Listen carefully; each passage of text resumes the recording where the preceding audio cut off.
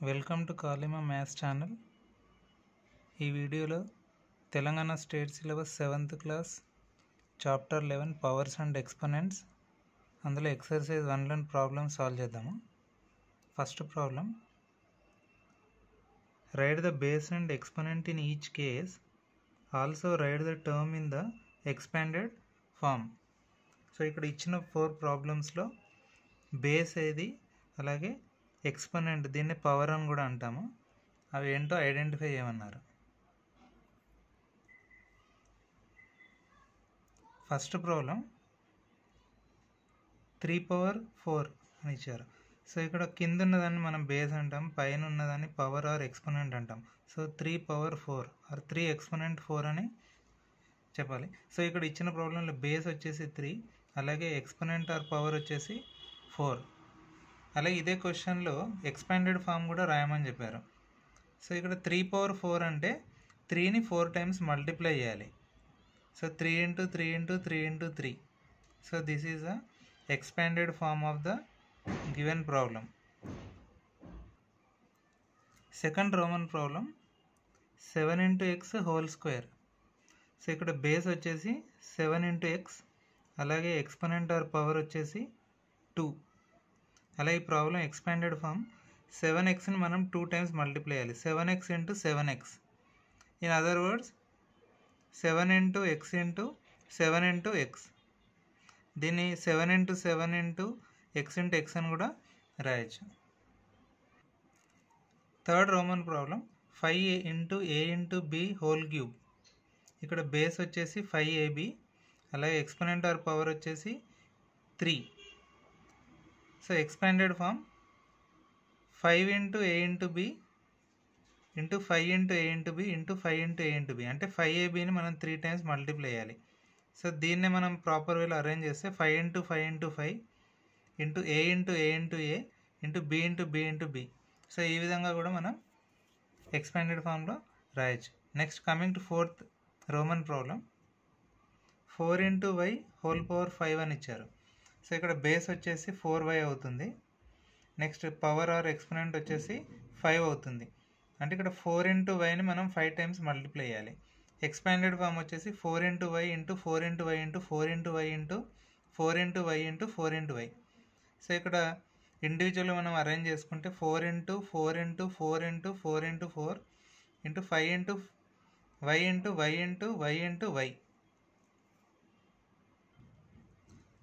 Coming to second problem, right the exponential form of each expression అని ఇచ్చారు. So ఇక్కడ total 3 problems ఇచ్చారు.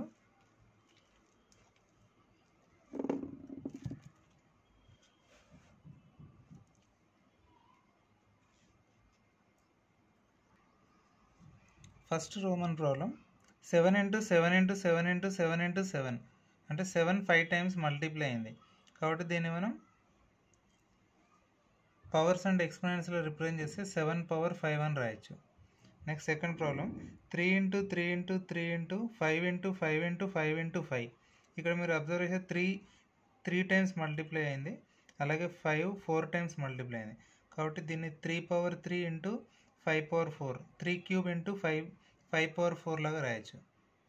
Next coming to third problem 2 × 2 × 2 × 3 × 3 × 3 × 3 × 5 × 5 × 5.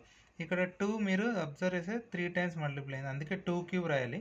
Next 3 4 times multiply అయింది, so × 3/4. అలాగే 5 3 times multiply అయింది కాబట్టి × 5³ are 5/3 అని రాయొచ్చు.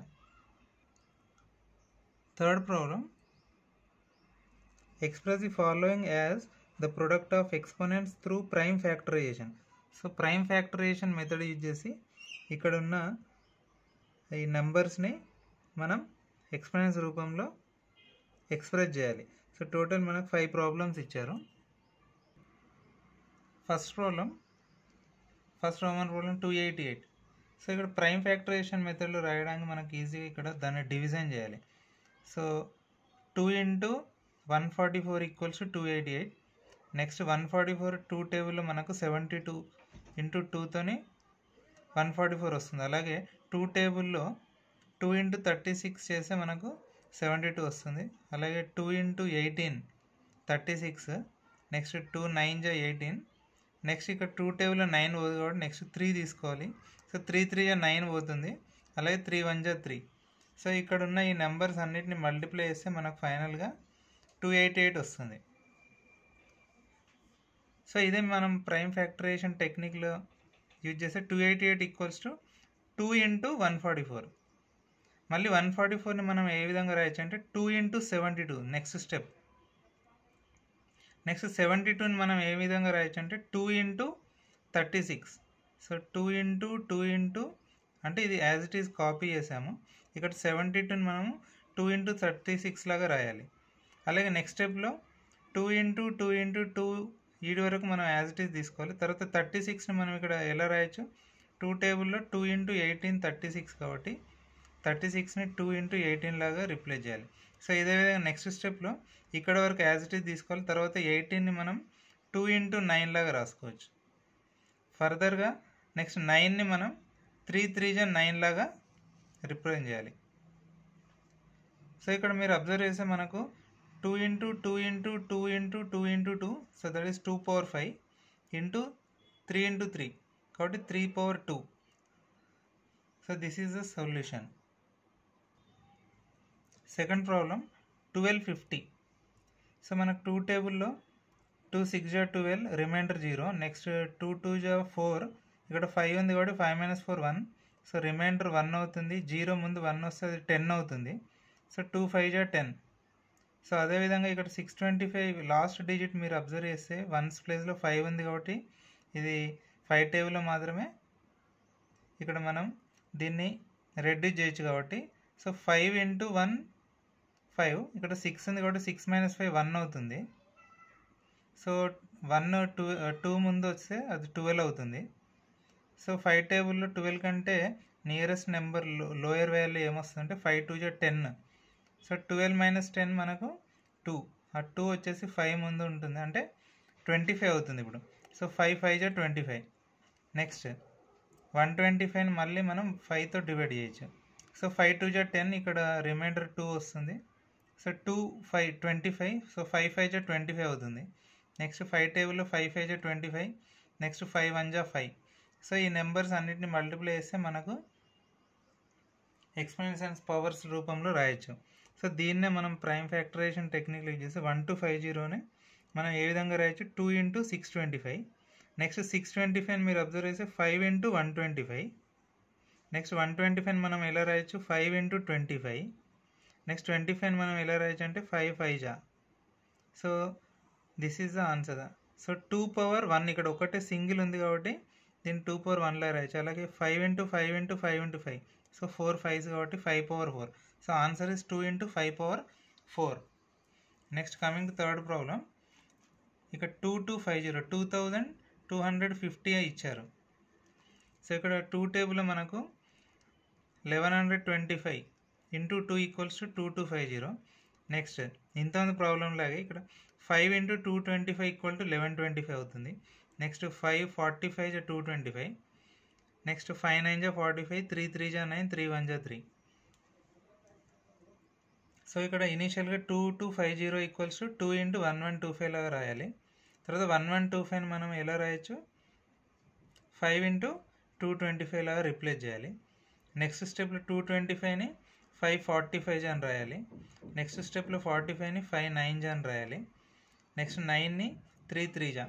So 2 into 5 into 5 into 3 into 3. So 2 power 1 into 5 power 3 into 3 power 2. 2 into 5 cube into 3 square is the answer. Coming to fourth problem 3600 ఇచ్చారు. So 2 into 1800 3600. So ఇక్కడ మీరు direct observe చేస్తే 3600ని 2 into 1800 రాయొచ్చు. Next 1800ని మనం 2 ఇంటూ 900. అలాగే 900ని next స్టెప్లో 2 into 450. Next 450ని మనం ఎలా రాయొచ్చు అంటే 2 ఇంటూ 225. Next 225ని 5 into 45. నెక్స్ట్ 45ని 5 9 జా లాగా రాయొచ్చు. ఫైనల్గా ఈ 9ని 3 3 జా లాగా రాయాలి. సో ఫైనల్ ఆన్సర్ వచ్చేసి 2 into 2 into 2 into 2. So 2 power 4. Next into 5 into 5 5 power 2 into 3 into 3 3 square. So 2 power 4 into 5 power 2 into or 5 square into 3 square is the answer. Coming to fifth problem, 2400 ఇచ్చారు. So 2400 మనకు 2 టేబుల్లో 2 into 1200 జా 2400 వస్తుంది. కాబట్టి 2400 మనం 2 into 1200 లాగా రాయాలి. Next స్టెప్లో 1200ని 2 into 600 లాగా రాయాలి. Next 600ని 2 into 300. నెక్స్ట్ స్టెప్లో 300ని మనం 2 into 150 లాగా రాయాలి. నెక్స్ట్ 150ని 2 into 75 లాగా రాయాలి. నెక్స్ట్ స్టెప్లో ఇక్కడ మనకు 5 టేబుల్ తీసుకుంటే 5 టేబుల్లో 5 into 15 equal to 75. Next 15 equals to 5 3 జా 15. నెక్స్ట్ 3 1 జా 3. సో మనకి ఇక్కడ 2 into 2 into 2 into 2 into 2 అంటే 5 2s మల్టిప్లై కాబట్టి 2 power 5 లాగా రాయొచ్చు.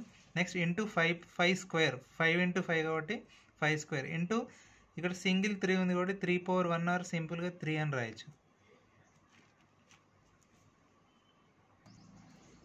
Coming to fourth problem, identify the greater number in each of the following pairs. అంటే ఇక్కడ ఇచ్చిన నెంబర్స్లో ఏది పెద్దదో మనం ఐడెంటిఫై చేయమని ఇచ్చారు. ఇక్కడ 3 ప్రాబ్లమ్స్ ఇచ్చారు. First problem 2 cube are 3 power 2 are 2 cube are 3 square అంటే ఈ రెండిట్లలో ఏది పెద్దదో మనం ఐడెంటిఫై చేయాలి. అంటే ఫస్ట్ వన్ మనం వాటిని ఎక్స్పాండ్ చేసి వాటి వాల్యూ ఏంటో కనుక్కోవాలి. సో ఫస్ట్ 2 power 3 తీసుకుంటే 2ని 3 times మల్టిప్లై చేయాలి. 2 into 2 into t. సో 2 2 జా 4 4 2 జా 8 వస్తుంది. అలాగే నెక్స్ట్ నెంబర్ తీసుకుంటే 3 స్క్వేర్ అంటే 3ని 2 times మల్టిప్లై చేయాలి. 3 into 3 9 3 3 జా 9. ఇక్కడ మీరు అబ్జర్వ్ చేస్తే 9 ఈజ్ గ్రేటర్ దాన్ 8 అంటే ఇన్ అదర్ వర్డ్స్ ఏంటంటే 9 బిలాంగ్స్ టు 3 స్క్వేర్ కాబట్టి 3 square greater than 8 belonging is 2 cube కాబట్టి 3 square much greater than 2 cube. So answer is 3 square is greater. Next coming to second problem, ఇక్కడ 5 cube are 3 power 5 రెండిట్లలో ఏది పెద్దదో identify చేయమంటున్నారు. First 5 cube అంటే 5 into 5 into 5 5 5 జా 25 25 5 జా 125. Next 3 power 5 అంటే 3ని 5 times multiply చేయాలి. So 3 into 3 into 3 into 3 into 3 okay 3 3 జా 9 9 3 జా 27 27 3 జా 81 81 3 జా 243 వస్తుంది మనకు.